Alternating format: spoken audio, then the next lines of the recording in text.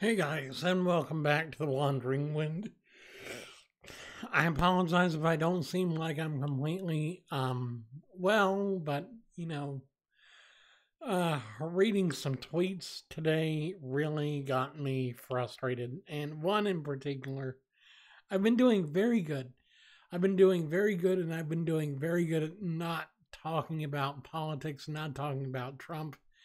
Today, I had to break that promise to myself, and I have to go back to talking about the politics because today, 5 hours ago, Donald J. Trump, our president, at least for the time being, hopefully, um, tweeted another very bad terror attack in France. We are going to strengthen our borders even more.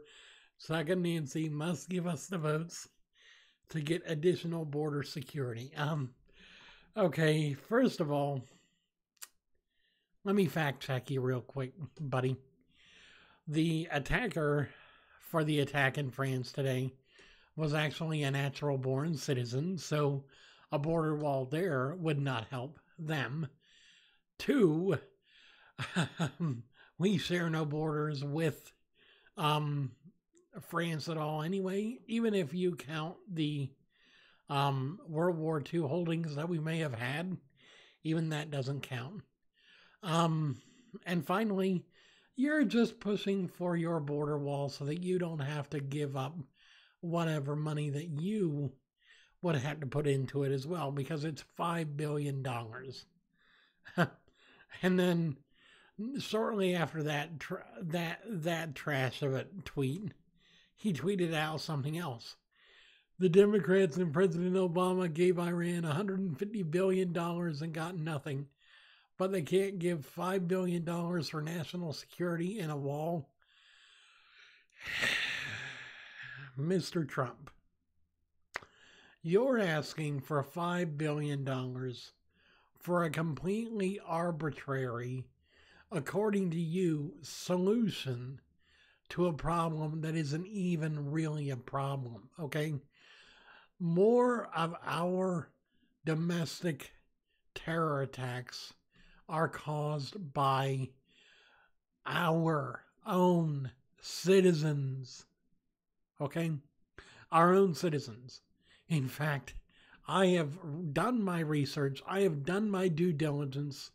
There have been more American-born citizens that have caused these terror attacks in the last 10, 15 years than any of the foreign illegals that have come into our borders in that same amount of time. We've had more American-born children shoot up our own schools than we have illegal immigrant children. We've had more unstable individuals shoot up all our malls and stuff than any illegal immigrants. You, however, have the narrative and have the gall to keep pushing the narrative that the immigrants are the problem, not our policies, not our own securities within the border. You just want to push out anyone that you feel is a threat to you, because you know very well that if the illegals come in and then become, or even just foreign people come in and become legal citizens and then vote after seeing what you do, you'll be out of a job, and many of your friends will be too. That's your whole problem. It's not that you know for a fact that they're all criminals, because guess what? They're not. They're not. Oh, God. What is with all these people that really want the wall just because one man says that will solve all our problems?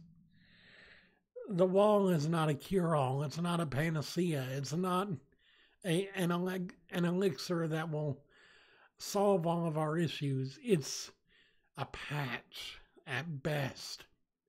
It's like putting a Band-Aid on a gaping wound. It's like putting a cork in a 3-foot gash in the side of a dam and saying, oh, well, the leak's fixed while the dam is still leaking. It's like it's like putting a man like Donald Trump into the White House and saying, oh, well, we fixed it. And then finding out 2 years later, oh, guess what? We didn't. Yeah. God. What can I say about this other than I hope you give up before the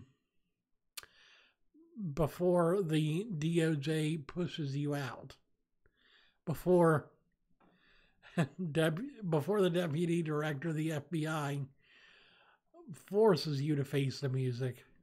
I hope you just go ahead and face it on your own, because it'd be a lot easier on you. There are a lot of things you have to answer for now. It's coming out by the day that there are more and more charges that are going to be filed against you. And your only hope now is to get another election. And the thing is, with the way your popularity's been going, falling into the 40s and 30s percent of approval rate, I don't think you have the numbers. Just like you don't have the numbers for a border wall.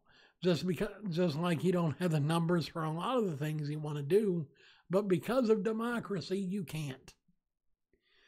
Unless you were to circumvent democracy. And then you've got yourself an issue there too. I really hope that you don't think that this is over. Because it's not. It's not. I'm sorry. I wish I could say that I agreed with you on things. I wish I could say that you were right. Because he seemed like a really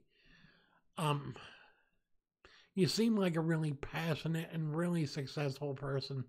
But at the same time, you're really, really sad in the way that you live your life. And I'm sad for you because of that. Anyway, that's my rant for the month on politics. I couldn't help it. Today's tweets were just a bit much. And it's not just been today, it's been this last whole month, but I've been good. I've been good. I haven't talked about it.